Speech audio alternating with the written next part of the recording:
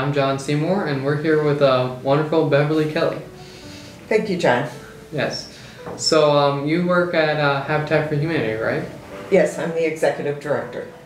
What belief are you putting into action at Habitat? Well, our mission is to bring people together. Part of the mission is to bring people together to build homes, communities, and hope. And we do that by providing homes to low-income families and ramps for people with mobility issues, while also letting the community be a part of all those builds by volunteering. What is your position in Habitat?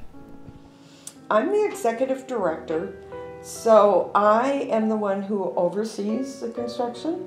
I have worked on construction sites, and it really is kind of cool. It's still on my bucket list to help do a roof. But I have worked, and I've worked every year on Women Build, as well as going some other days and working on construction. But so I oversee it, and I see my overseeing it as making sure there's funding for the houses and making sure that the construction crew have what they need to be able to run that part of the business. And the restore, and then I of course oversee the office where all the finances and the family partnering, taking care of the families and all the fundraising and all that's done. I run that too, and that's really where my office is and where the bulk of my time is. How did you get started with Habitat? Someone that I knew said, well, we need some help at Habitat. So I just went there 2 days a week, and I was just helping do some fundraising and doing some things. And the executive director left, and they asked me if I would fill in, and I really didn't want to because I was getting ready to retire. And I said, yeah, I'll do it for a couple months until you figure out who should be next. And I was having so much fun that I became the executive director. What does a person have to go through to get a house from Habitat? First, they come and they attend what we call a financial fitness class, and they come and they learn what it is like to have a mortgage, because most people these are first-time homeowners, so they've never gone through this whole process.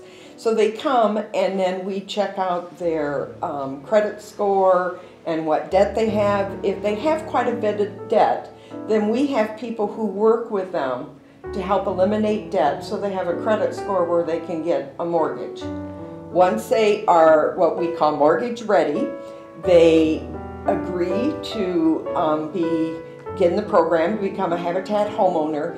And in that program, there are many things that they have to do. They have to either build their home, work on our construction sites, or some people just simply are not physically able to do construction. They can volunteer at the restore, and each family needs to have 500 hours of sweat equity before they're eligible for a house.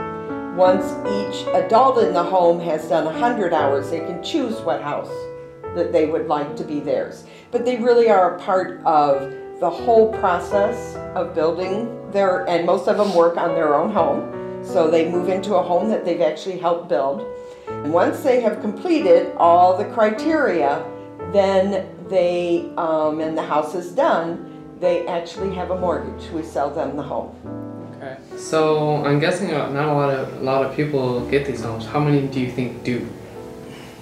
Well, we are averaging 2 to 3 families a year. We're averaging completing 2 to 3. In 14 months, we did 3 families and got them into homes. This is our 30th year in existence. I believe we have done over 150 homes during that time. We right now have 62 active mortgages.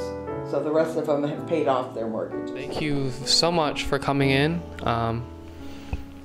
And thank you for helping out the community. Well, and thank you for thinking of us and letting us tell our story. Thank you. Of course, we very much enjoy telling your story.